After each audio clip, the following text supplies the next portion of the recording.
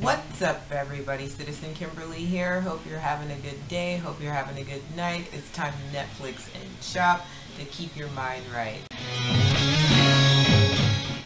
Today's feature film we're going to be discussing is a 2013 thriller named Department Q, The Keeper of Lost Souls. Department Q is based off of a series of international best-selling books, and this movie is made from it. As a warning to all of you American viewers, this movie is Danish, and yes, you'll have to read it. If you are spreken the Dutch, you're okay. So the movie starts off and we have a trio of men. They're sitting in a car. The mood is set. It's dimly lit. They're having a discussion amongst them. It's not going well. We follow them into a cabin of sorts that's disheveled.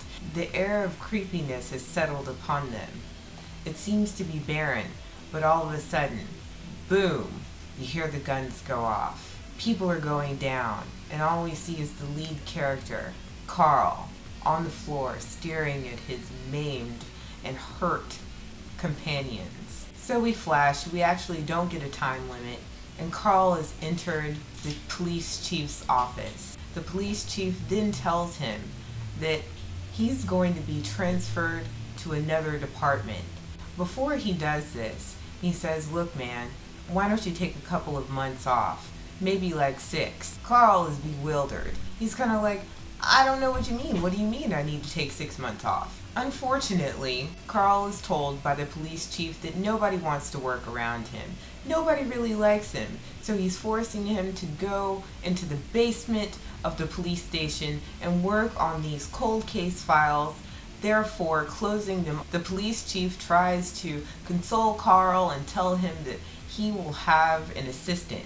Carl's like, "I don't want an assistant." So then we are introduced to the assistant, who is very optimistic. He helps Carl out with this particular cold case file. We've essentially followed Carl and his assistant aside into investigating the mystery of a young woman who has disappeared while traveling with her brother, who has a mental disorder. And we discover the dark mystery surrounding her disappearance and how it was linked mysteriously to her past and the accident that caused her brother's mental disability. So there I'm going to stop with the plot analysis and go into my thoughts on the film.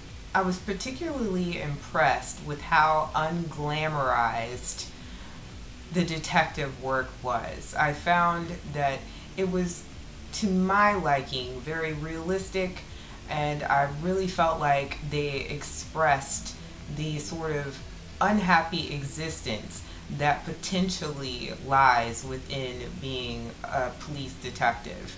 Unlike most series or films that kind of put it out there like it's this Vegas showcase, happy-go-lucky, so mysterious and glamorous existence, this film actually goes the other way, and that is a point to be appreciated. I have to say that the cast and the characters were very well put together, and I really think that the film as a whole was very interesting and intriguing, and it had different twists and turns that I didn't necessarily feel were expected. And that led me to believe that this was a really well put together crime thriller film. There were parts of it that were slightly scary. There were parts of it that were slightly suspenseful. And overall, I give it an A++. So if you're into crime thrillers, mysteries, suspense thrillers, then you'll definitely enjoy Department Q, The Keeper of Lost Souls.